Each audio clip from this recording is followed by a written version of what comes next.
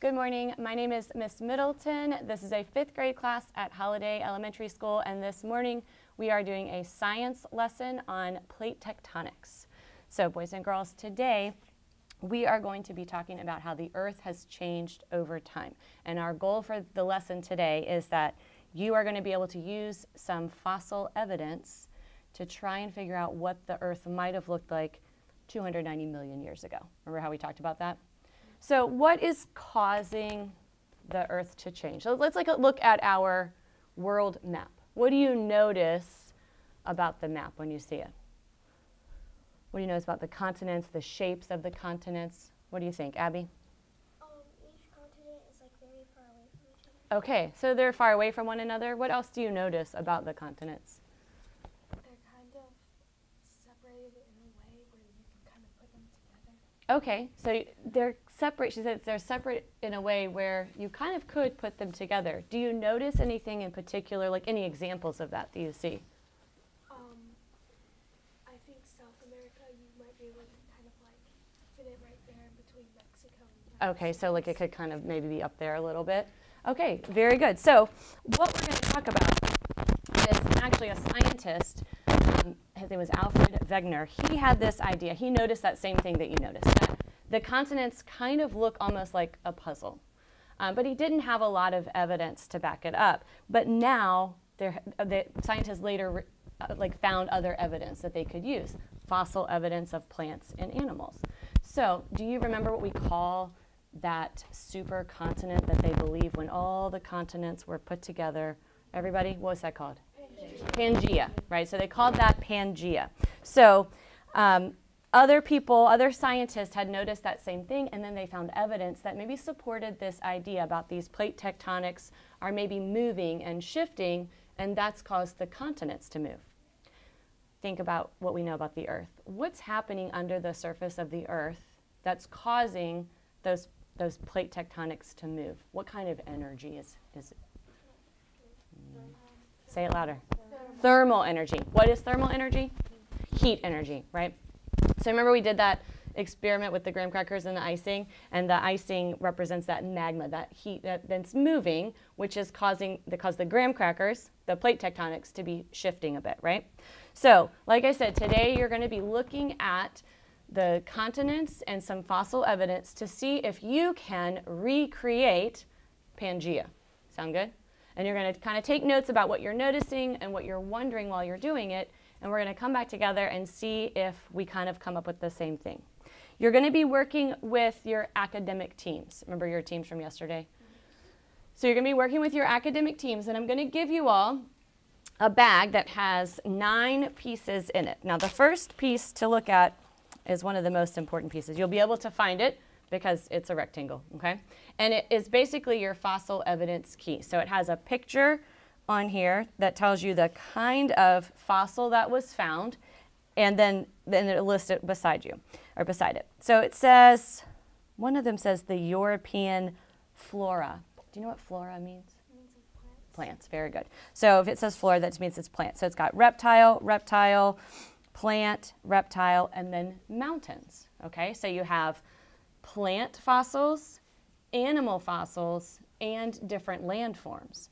And what you'll notice on each of your pieces is that, see how this piece has different fossil evidence? So you'll use the key to figure out what kind of fossil that is, and you'll look on the other pieces to see if you can find these same types of fossils on other continents.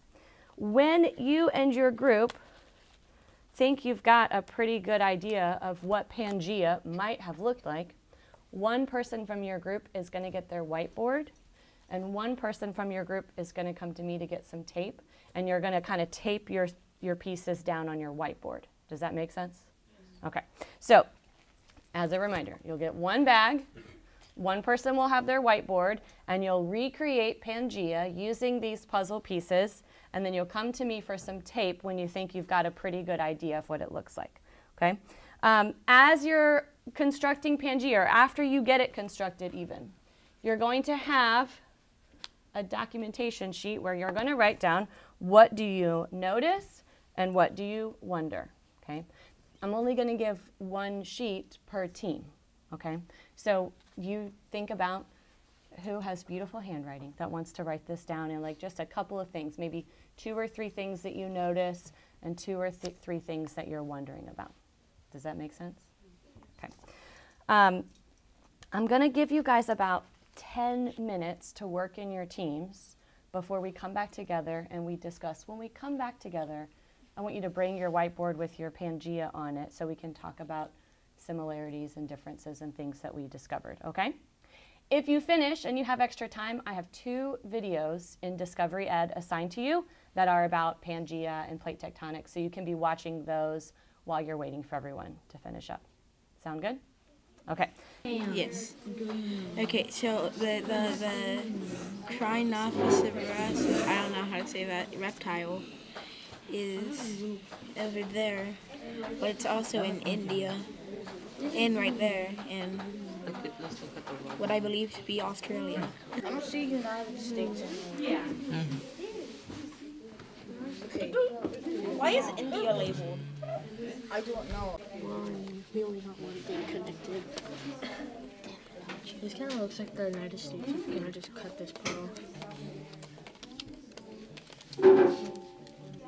What are you thinking when you see this? What are some similarities?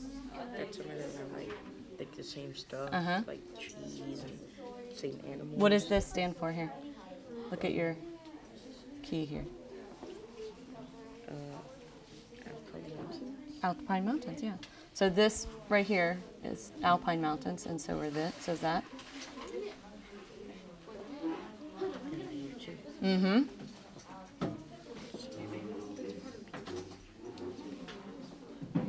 Good. Right, you're just trying to kind of get an idea.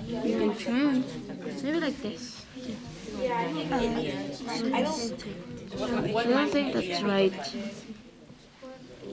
Good thinking, Ashley.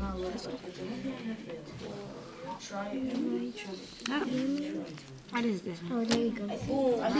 Does this fit somewhere? Maybe over here. Wait, I think this goes somewhere here. Like that. Something like that. Where would India go? What do you see? Well, it is here with these parts. Maybe it's in Little Asia. Okay. I don't know. It doesn't look like it.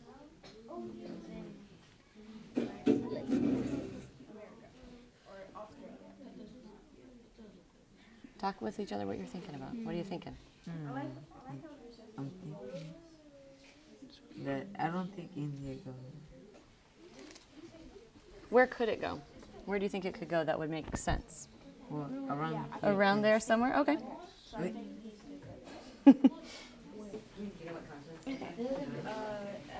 Let's just keep it there for now. These two definitely go together. Alright. Yeah, right there. Think about the plate tectonics, right? Some of that's under the ocean. So we don't know where it's going to necessarily match up. So I think I think you're off to a good start here. Okay, so Keep going, keep going. so the floral thingies, and then these thingies. So that I don't think that's gonna work. India could go over there like that. What do you think? Talk to each other. What are you thinking? What do you see here, Louise? Tell your group what you got. Okay, let's do the mountains. Okay, the mountains. What's that? Sinagopus reptile? Maybe? Is that the reptile? I can't really tell what's on your paper. Or let me see what's on here. It's so small. Oh, no. It looks like it's a plant, right?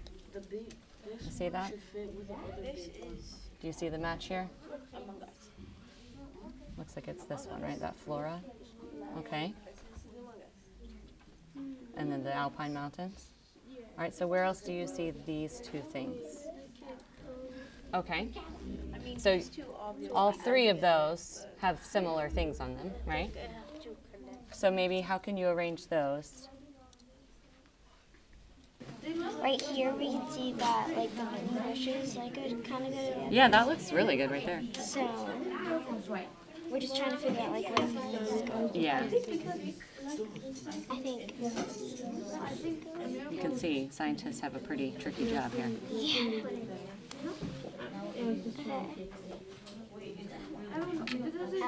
Edgar, what do you think? Why'd you kick that out? It doesn't fit. Well, is it gonna fit perfectly like a puzzle? No. Also, I didn't cut it all the way out there, right? So let's. That's why there's a bunch of white pieces. Yeah, I mean, let's think about it. If, let's say, where's your key? Right there. Okay. Well, no, you look at it. What is this picture representing? European flora. Remember, flora is like plants. Yeah. Okay. So, is it possible that it could be over here and over here? Yeah. So it could be, if it's connected, and this mountain range. I think you have a good start here. Where do you think this piece should go? Talk about that. Because that has the flora and the mountain range as well. Where would you put that? Here? Somewhere here? Try it.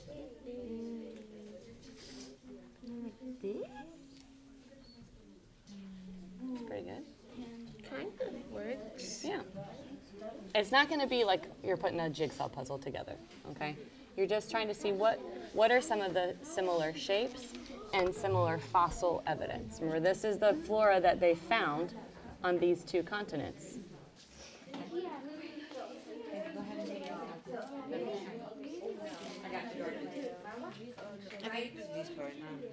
All right. Well, what are your thoughts about this? How did you feel during this process, Stephanie? Yeah. Yeah. Mm-hmm. Did you guys feel similarly? Yeah. Jonathan, what else? A little confusing. It was a challenging task I was asking you to do. Do the pieces fit perfectly together? No. They don't. It's not like you're putting together an actual puzzle. Why don't they fit perfectly together? What do you think? What do you think, Abby? Because, as time passed by, parts of the continents, broke off. Maybe so. Did you hear what she said? What did she say? Can you repeat it for me? Jonathan, what did she say? Pieces broke off. Okay, so maybe, and I heard Jordan said something about weathering happening with the plate tectonics. So all of those things are going to impact the shape of the planets. Where did you find the shape of the planets to be helpful in some cases? Yes. Did you find, Ozzy, we were talking, what were the two continents that you said like kind of fit really close together? America and Africa. So South America and Africa. So see how he has like this part of South America kind of tucked in here with Africa, and the shape really helped figure that one out.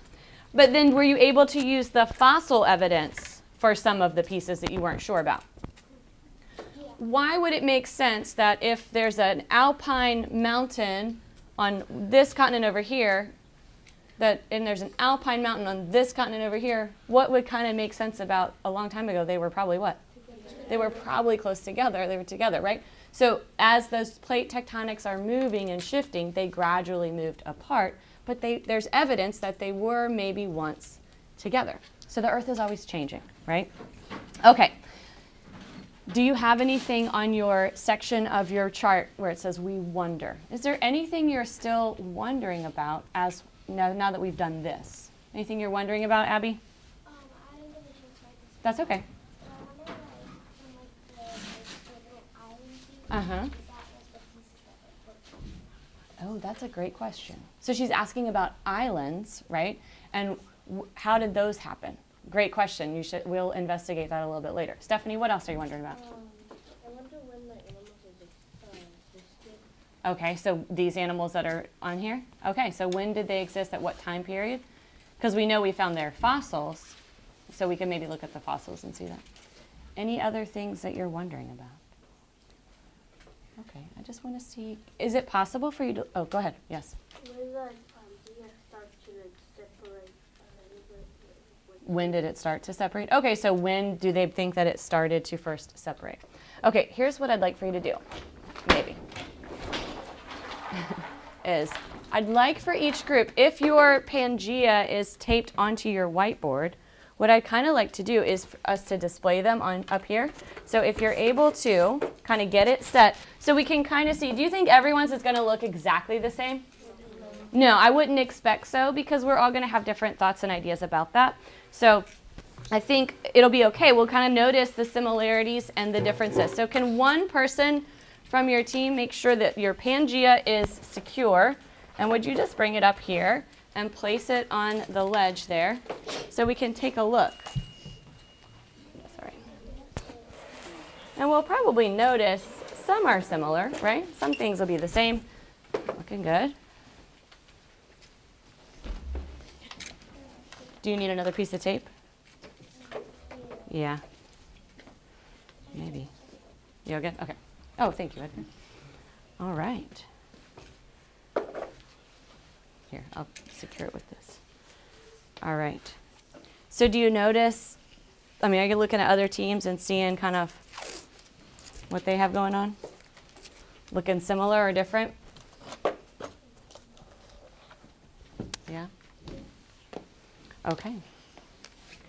Do you feel like you have a pretty good understanding of how we can recreate how Pangea maybe looked a long time ago? How scientists did it? Do you have an idea of how scientists maybe came up with this idea? Okay, good. Because that was our goal for today, that we were able to recreate what Pangea might have looked like, right? Are we going to be able to know for sure? No, we're not going to be able to figure out for sure, but I think we have a pretty good idea of some things that would have gone together. Thank you for joining us for our lesson on plate tectonics today. Go Hawks!